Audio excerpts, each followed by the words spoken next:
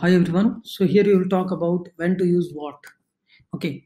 So I have object 1, 2, 3, 4. One of type capital object, second of type small object, third is of empty object type, and fourth is of type any. Okay. So let's try to just do the practice is object 1 dot test. I will try to assign something like 3. So it is not compiling. Why? Because test doesn't exist on type object. So what exists on type object?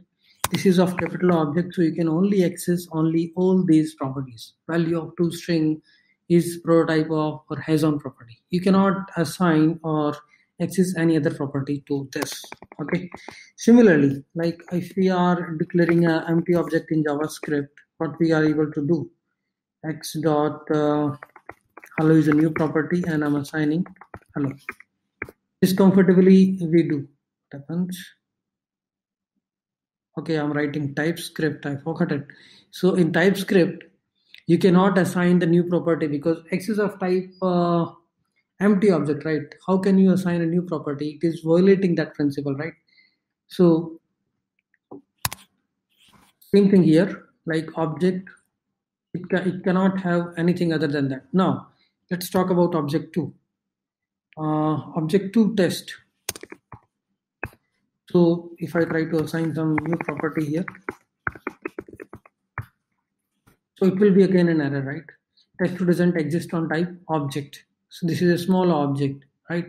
Similarly, object 3, if you try to do that, same you will get.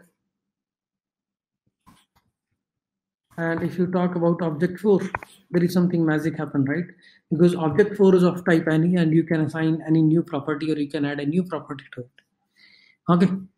So this is the difference here. And if you try to assign access the toString method, like object 1 dot toString, it exists on all the objects.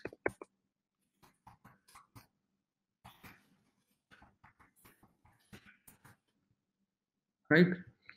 Even if you do the object 3 or object 4, there you will find this method.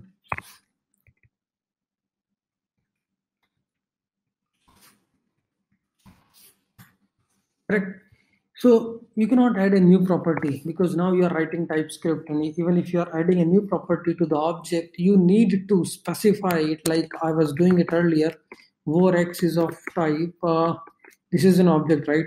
Where I'm saying that in the X object, I can define Y property of type number.